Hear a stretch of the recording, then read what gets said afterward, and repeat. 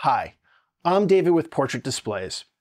As displays have increased in luminance to accommodate the requirements of high dynamic range content, it has become more important than ever to accurately assess one display's capability against another. By doing so, users can make educated purchasing decisions while setting performance expectations when choosing a display. To solve this problem, the team at NHK Tokyo developed gamut rings. This new method visualizes three-dimensional color gamut data in a two-dimensional diagram. Since then, our customers have sent countless requests for us to develop an easy and effective way to automate gamut rings as only Calman can do. Well, I'm pleased to inform you that our team has risen to the challenge, and NHK's gamut rings are now available in Calman 5.15.6 and later. But I don't just want to tell you about it, I want to show you. So let's take a deeper dive into Calman's new gamut rings feature. To get started, let's launch Calman. Today, I'm running Calman Studio. Gamut rings are included in Calman Studio, Calman Video Pro, and Calman Ultimate. With Calman launched, let's now go up to the top left here and click on the Calman icon. Let's come down to Open Workflow Template, Analysis, and click on Color Volume Analysis. We're greeted with the setup page of the Color Volume Analysis workflow. You'll notice here on the left, I have my sidebar open where I can see all the workflow steps. If you'd like to get rid of that, you can click on this arrow. If you don't have it, you can click on the arrow to bring it back out. I like to pin this so I can keep an eye on where I'm at in my workflow. For today, we're going to use the C-Lab Color Volume. Click on C-Lab Color Volume, and now we're at Hardware Connect. For the purpose of this demo, we're using the Sony A95L Quantum Dot OLED. As a measurement device, we're using the C6 HDR5000, and as a test pattern source, we're using the Portrait Displays G1 pattern generator. So let's use the Hardware Connect page to get everything connected. Press Find Meter. I'm going to uncheck my colorimetry research for this video. Make sure all meters except those listed below are selected, and press Search. Now, Calman already has a meter profile for the C6 HDR5000 and the Sony A95L. I have that selected here, the Sony Quantum Dot OLED 2023 profile. From here, let's now find our source. We'll press Find Source, Manufacturer, Portrait Displays, select the model G1. Calman has already found the G1 pattern generator on the network. We'll click on it and press Connect. Next, we'll want to configure our metadata. Come over to the window size. You'll notice in the workflow, it suggests a window of 4-40. The G1 pattern generator has window 4-40. We'll select that. We're going to leave the delay at 1 second. Our color format in RGB. I'm going to set the 1920 by 1080 resolution to 3840 by 2160. And we'll leave this in limited video range for what we're doing here today. Next though, I am going to turn on HDR10. I'd like to measure the display volume of the Sony A95L using gamut rings in the HDR mode. Let's now press Next and move on to the next workflow page. We're now greeted with pattern insertion. Calman has some recommended settings here for various display technologies that'll help you get started, but make sure you tweak these as necessary to make sure you're getting repeatable results. For the Sony A95L in HDR, I actually have my application measurement options set to both a time-based pattern insertion and a patch-based pattern insertion. You can see these values here, and you can adjust them as necessary for your display. Let's press Next. At this point, we're taken to the C-Lab Color Volume portion of the workflow. I actually don't want to do this step at this point because we're really here to talk about gamut rings. So I'm going to come back over to the left-hand column, select gamut rings, and now I'm on the gamut rings workflow. My gamut target, since I'm measuring HDR, I'm going to change to BT2020 HDR. My EOTF target, I'm going to keep ST2084 HDR PQ. And because I've been sitting on this pattern for a little bit long, I am going to bring up my brightness pattern just to cool it off for a moment. With the display now having a moment to cool off, let's press Measure and let's get the process started. The C-Lab gamut rings layout measures 602 points and calculates the display volume.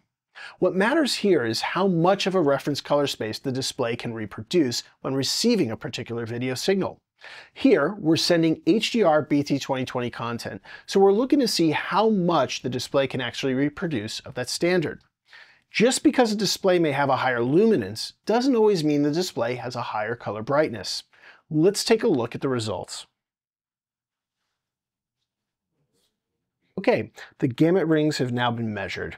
I'm going to export my gamut rings data by clicking on the button here in the bottom left.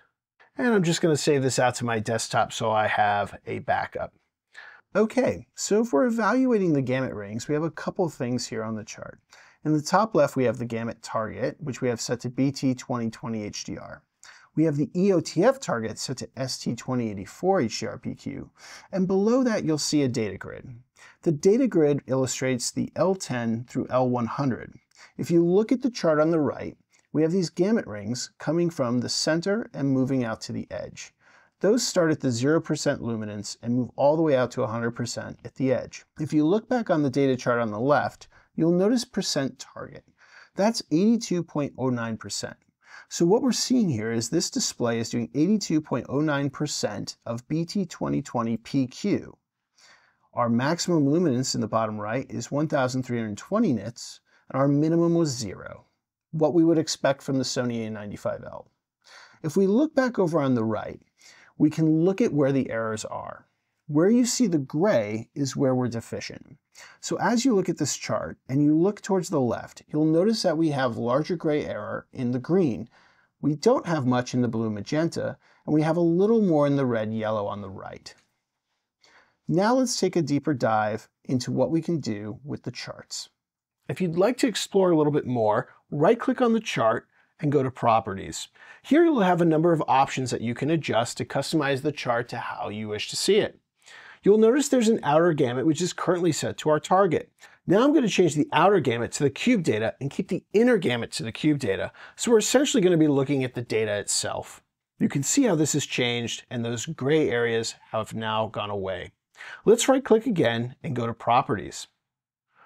I can also change the target so that I keep the inner gamut as the cube data, come back over here to gamut target, and look for something else. Let's say we want to see how this compares to P3D65. We can select P3D65 and keep the EOTF target set to ST2084. Now we can see how well we're tracking PQ with P3D65. You'll notice this display has a very good display volume when compared against D65 P3. Again, we can come here and now select yet another target. Let's come back and look at BT709. We've also changed our EOTF target, but I'd like to keep that in PQ. So I'll come back down and set this to ST2084 HDR PQ. Once again, the display volume is handling this very nicely. We're able to completely fill the BT709 in PQ, other than at this very outer edge where we're missing the luminance aspect. Let's change this back to ST2084 BT2020 HDR. Now let's come back and right-click on the chart and select Properties. We can now enable pre-calculated color spaces. This is a great feature if you'd like to see how well a theoretical color space such as P3D65 ST2084 might look inside of the target. As you can see, putting P3D65 ST2084 inside of BT2020 HDR has some deficiencies, which we expect because it's not quite as large of a space as BT2020. Now if we right-click, go back to Properties, and change the inner gamut from P3D65 ST24 to our cube data, which is the data we've measured, we can now see how much better this display is doing in comparison to the P3D65 as it changes. So there's one more thing I'd like to go over with the gamut rings chart, and that is if you right-click on the chart, go to Properties, and click on Allow Drag and Zoom. Now what you can do is you can click on the chart, move it around by dragging it, or you can scroll in and you can zoom in to see the data in more detail. I hope you enjoyed our quick overview of the gamut rings feature in Calman. For more information, please visit our knowledge base at portrait.com. Thank you, and we'll see you on the next one.